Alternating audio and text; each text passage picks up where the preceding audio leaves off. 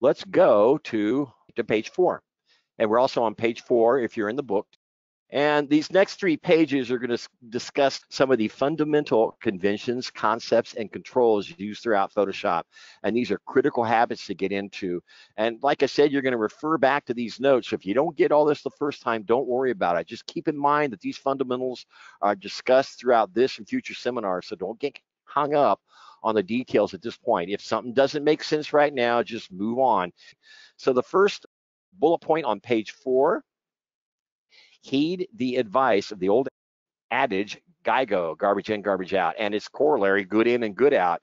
So you need to start with good digitized images that are well exposed and composed. Otherwise, and although Photoshop is a very powerful program, it is not a miracle program able to turn trash into diamonds. Remember the old CSI show?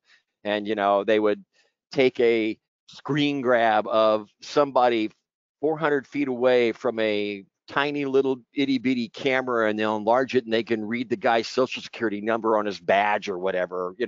That's ridiculous. So that's why I just wanted to say that no, garbage in, garbage out, good in, good out. Let's see on the next bullet point on the page here. Photoshop is just a tool, a very powerful tool, but a tool nonetheless. And as I mentioned previously, I think of it as my digital enlarger. Remember I showed you that picture of the enlarger earlier?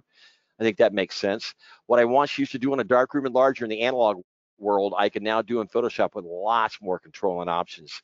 The next bullet point is to keep it super simple. Start with the basics of Photoshop and grow into other functions as you need them. And as I mentioned earlier, most of the time, you're only going to need about 10 to 15% of Photoshop's functionality to achieve the results that you want. And you can pretty much ignore the rest. Sometimes less is more, or as one of my clients recently put it, simplify and demystify. And I've applied that one to my life too, simplify and demystify. Next bullet point down, when it comes to working with Photoshop, there are a zillion ways to get the job done. I could show you 20 ways to adjust your contrast.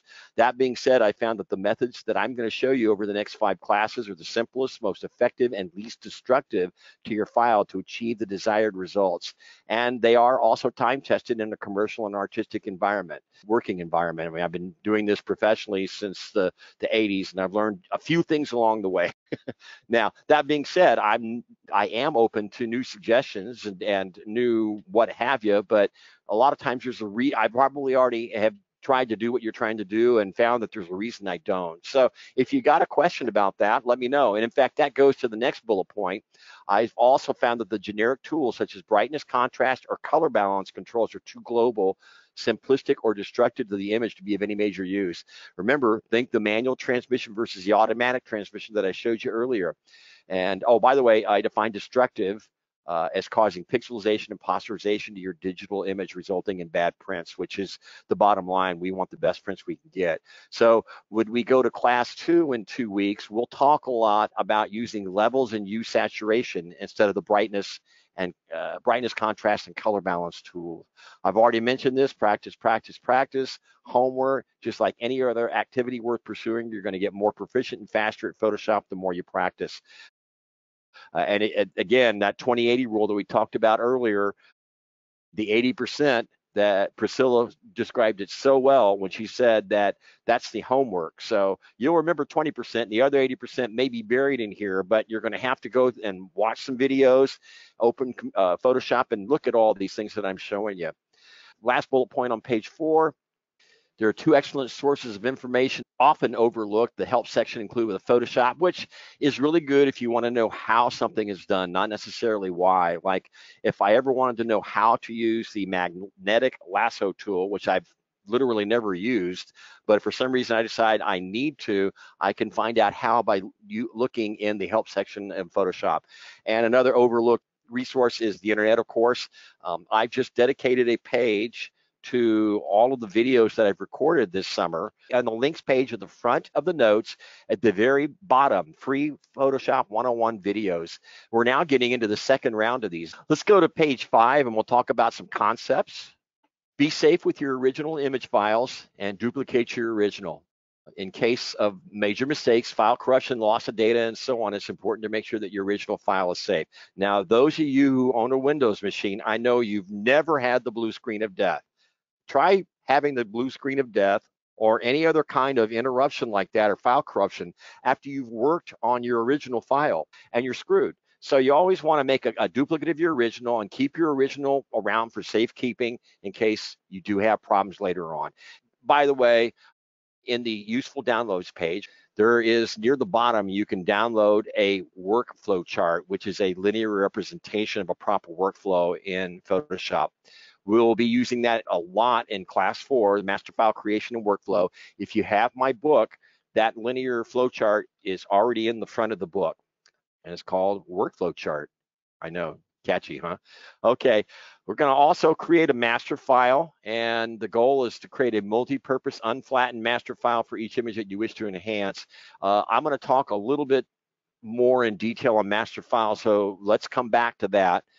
One of the things that you can do with Photoshop is you can work globally as well as locally, and it gives you the ability to make corrections and adjustments locally, which affects only a portion of your image by making selections covered in another workshop. In the old analog world, corrections were almost always global, particularly when it came to color corrections, or you got into a lot of very fancy dodging and burning, and you can get very creative with that, where you stick your hands or pieces of cardboard or coins welded on a piece of wire to hold back or lighten and darken certain areas of your image. You also want to work in adjustment layers, and if you'll look on the PowerPoint slide in front, you'll see a visual representation of what adjustment layers are. What layers are actually not just, these just happen to be adjustment layers I'm showing you. There's all sorts of different kinds of layers, but think of layers as transparent overlays, if you will, over your image, each layer doing something a little bit different. When you see the layers panel, think of it as a two-dimensional side view of your image. Here's your original capture down here, and here it is in this three-dimensional look. And then on this one here, we used a layer mask and an adjustment layer to work on only a portion of the image. We adjusted contrast on that one. Then we worked on our color on this one, so on and so forth. And I hope that makes a little more sense. We'll talk about this a lot more in future classes, but when you see a black and white mask in your adjustment layer, that's exactly what it is. It is a layer mask where white reveals the effects of your adjustment layer and black hides. So for instance, on this layer right here, where you see white, and you see it's a sky is what it is. That's a palm tree. That sky is the only thing being adjusted, and it's not adjusting anything below. So that's one of the local corrections I wanted to talk to you about. I think it's easier to conceptualize adjustment layers when you see this picture here. We're still on the same page, page 5 in the book also, if you have the book. Here's some more concepts. You should standardize your workflow. It's important you work in the various steps of your image in the order shown in the workflow chart at the beginning of the book, or that you can download. For instance, you always adjust your contrast before your color, because if you adjust your color and then adjust your contrast, you're probably going to throw your color out. So that's why you want to standardize your workflow, and the best way to do that is to use the linear workflow chart that we will be working on in class 4, and that you can also download from the useful downloads page. And yes, anything on the useful downloads page is free. Tonal compression.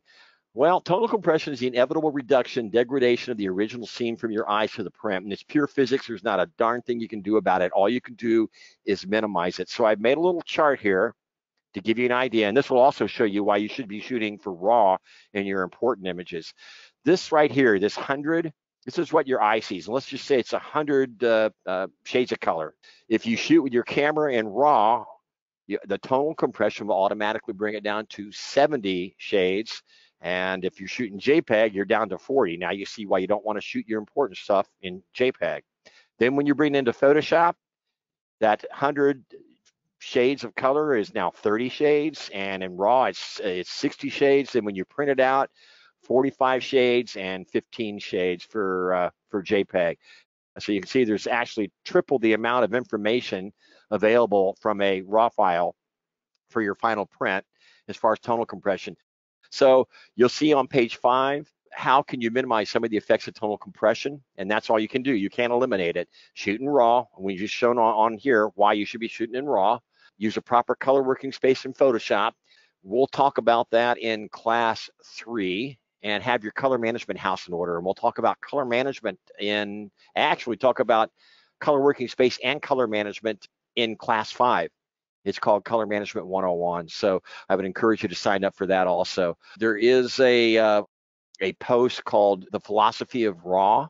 You can find a link to that in the notes, I believe. And that will explain some of the things about RAW that are really, really important. Next concept, if you start with a 16-bit file, then work in 16-bit as long as possible. If your original image is in 16-bit, which is such as a RAW file, keep working in 16-bit as long as you can in Photoshop, at least through the creation of your master file. So you got gobs and oodles more information in 16-bit than you do in 8-bit. It's not just a doubling of the amount of information, it's hundreds of times more information because it's a logarithmic function. In the same way a Richter scale is, if you will, for an earthquake, where a 6.0 earthquake is twice as powerful as a 5.0 earthquake. Let's go to the next page, page 6.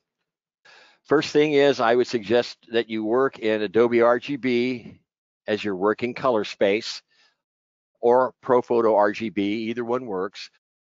There is a blog, well, you'll have to go to the blog and search for it, but it's called Soft Proofing plus RGB Color Spaces, and it will explain to you why I prefer Adobe RGB and other things that I think you'll find very, very useful. We're going to talk about setting up your color settings in a minute here, and I'll show you physically in Photoshop how to do that so that your working space does become Adobe RGB. There is no color space in RAW. RAW is just literally a bucket of gobs and oodles of information. So if somebody says, well, I have ProPhoto in my RAW file, no, you don't. Okay, there is no color space in RAW. You'll add a color space when you bring it through Adobe Camera Raw or Develop module and then bring it into Photoshop. Save your file frequently as you're working. I like to save every time I add a new layer. That way I don't forget. And those that know me, well, in fact, you'll find I told you guys had homework in the blog. There's a post called Not a Fan of Photoshop Speed Keys. Here are the 10 essential ones. And here's one right here, the fourth bullet point down on page 6, which is what we're on now, which is Command S, which is for save in a Mac, and Windows is Control S. Save it frequently. There's nothing worse than getting 45 minutes through an image like we talked about earlier and realize, oh, you made a boo-boo and you just wasted 45 minutes. Save as you go along, and that way if you do have a boo-boo, you can go back to the one point where you've always saved. Save your important images and your master files as a PSD or TIFF file, not JPEG. And there's 3 reasons which are listed on page 6. Every time that you open, work on, and save a JPEG, there is degradation because a JPEG compression scheme is not what's called lossless. It's a very lossy compression scheme. A TIFF or a PSD, though, just so you know, is lossless when you save it. You're not going to throw any information out. You cannot save a JPEG in 16-bit, which takes away a lot of all the advantages of all that information, and you cannot save a JPEG with layers, which again will negate the effects of a master file, which again we're going to talk about in just a second. Next bullet point, save your master files at 300 pixels per inch. This is the optimum pixels per inch setting for viewing, prepping, and printing your image. Anything more than 300 pixels per inch is a waste because your eye cannot resolve it. Anything less and you're not able to take advantage of your printer. And as an aside here, a little known fact, all printers out there are 300 pixels per inch digitally, 300 pixels per inch, not dots per inch. There are inkjet printers out there that have 1440 by 1440 dots per inch of ink laid down. I know because I've counted them. Ha ha. Just kidding. So when you're saving your master file, it's no use. It's just a waste of space to save it at any more than 300 pixels per inch. And all printers, all means all, and that's all means all printers print at 300 pixels per inch from your file. Turn on the Photoshop's ruler for, I'm on 3rd bullet point from the bottom, page 6. Turn on the Photoshop's ruler for easier viewing of your image. I like to have it turned on in the document window as it seems to give the image a sense of perspective. It talks about how to do that there. And to see what your image will look like, next bullet point down, what your image will look like size-wise in the real world on your monitor. There's a procedure there that you can go through at your leisure where you're going to enlarge and reduce the size of your image. If you take a physical ruler and hold it up against your screen and then have your image up with the ruler viewing in your document window, you just basically get as close to 1-to-1, and that is what your 1-to-1 value is. Why is that helpful? Because if you need to know your sharpening, you need to know what your actual size is. So I hope that kind of makes sense. I kind of stumbled through that, but I think if you go back and read what I wrote here under this bullet point on page 6, second from the bottom, will make more sense. Flattened versus unflattened file. A flattened file has all the layers collapsed in the image as seen in the layers panel to reduce the file size. A flattened file is best for printing, and an unflattened file has all the layers expanded in the layers panel. A master or archive file, which we're going to talk about next, should be unflattened so that you can easily make corrections later non-destructively, meaning no loss of data or pixels. If you recall, when we looked at, here's an image that's unflattened, if you will. And what we would do, and it would also reflect in the layers panel, when we flatten that image, and it talks about how to do that on page 6, then you won't have all these various layers. They'll be down in one. And there's a reason for that, multiple reasons. One is to reduce the file size before printing. You never want to flatten your master file, ever, ever, ever.